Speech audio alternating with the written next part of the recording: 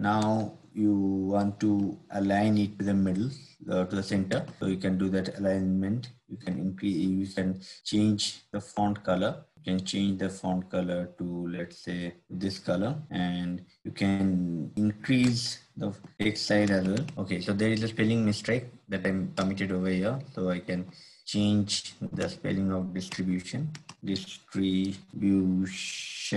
in Spain. Now once that is done, I can change the back. I can put the background to on. You can off it, and if you put it on, you have the option to kind of select the background. The color is white right now. You can make a color of light yellow, or maybe even a lighter in the custom color. If you select this one, this is a bit bright. So if you can select something like this, I think that's good. This color is good. Okay, the border lock aspect, I'm not focusing on it right now because in this you can just aspect the lock ratio over here. The border, if you include the border, you will now be able to see the border over here. So earlier this border was not there. So if you want, you can change the border color to blue. Now if you do it like this, then the border color is changed to blue. Okay, now if you come here and use the tooltip, so it's the report page is auto.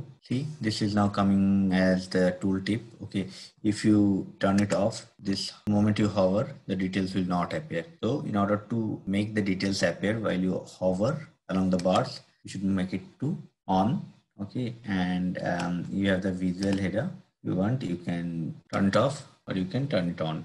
Okay, so this is how to increase or reduce the transparency of it. Okay, so that's how you create a proper bar graph Power BI. If you can do all these things for this particular way. And for example, if you want to change it to vertical, so this is this column chart, and if you want to make it to bar chart, and you have to just click it. So it will click on the bar chart over here. Okay, so that's how the bar chart operates. Okay, and for example, if you want to put the legend, so there is a smart location. So if you come here and say that I want to see by property type. Okay, what are the property types? So if I put the property type over here, so if you put it in the legend, it will show by what property type you are having. So total, apartment, barn, like that, bed and breakfast, like that, right?